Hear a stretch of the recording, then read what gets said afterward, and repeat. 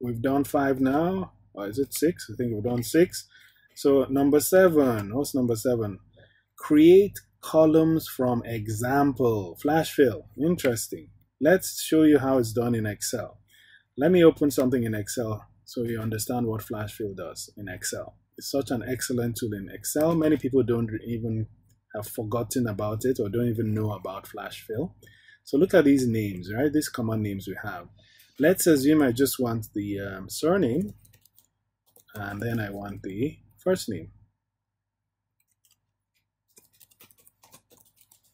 So I want the surname and first name. Now, if you're very good in Excel, right, you'd do some really fancy formulas. Yeah, let me just, should I show off my Excel skills? No, I'm not. Okay, well, what is the delimiter?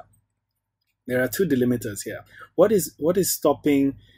Well, how do you know the surname and how do you know the first name? Well, the surname has a comma after it and then it has a space. So what you could do, you could search for, let's say you could search for comma within this guy, right?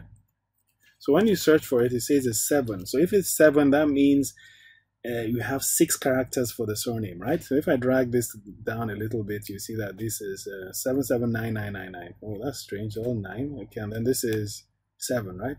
Now do you have 7 and 9? What kind of names do we have here? Okay, 11 and 5. Better.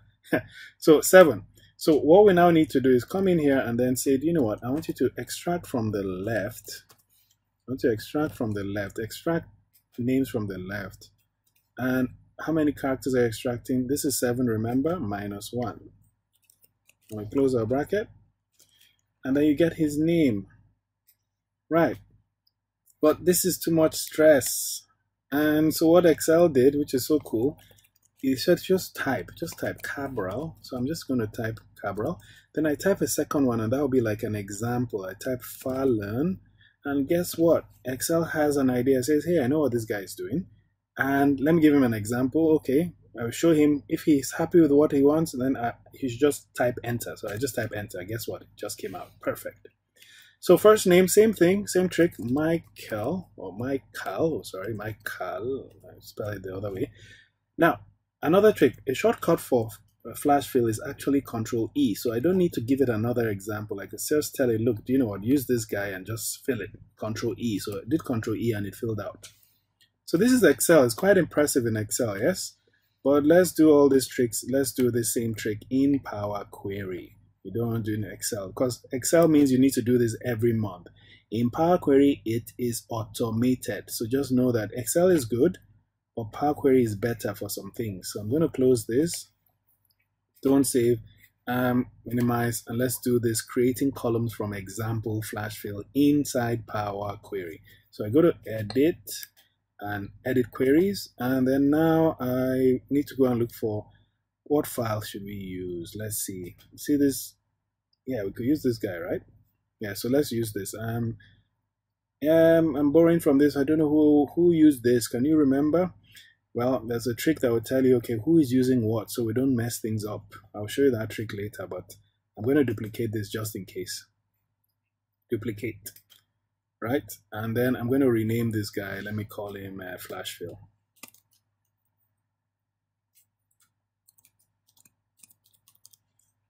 Oh, I can't spell. Flash Fill. Okay, so Flash Fill.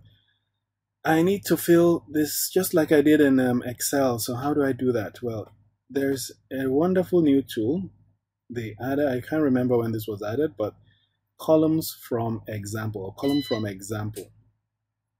Column from example is a new tool. So I click on the drop down and I say from all columns or from selection. Well, I've already selected this. This is the example I want to use. So say from selection.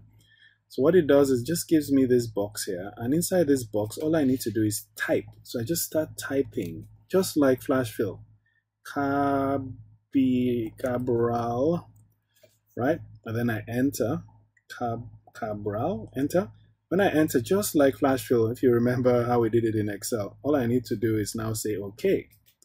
Once I say okay, see it's filled it out, I can call this the surname, right?